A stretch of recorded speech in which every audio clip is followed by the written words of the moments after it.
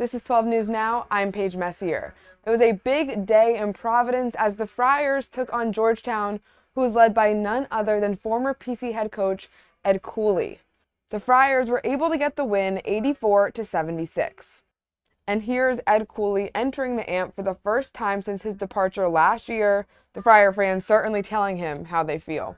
But looking to the game, Devin Carter, he had a day. He was in the zone even during warm-ups, as you can see him here nailing this shot from the tunnel.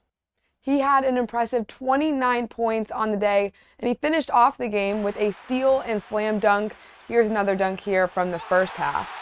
And big man Josh Oduro, he was also feeding off the Friartown energy. He shot 8 for 10, getting 22 points, as well as 6 rebounds.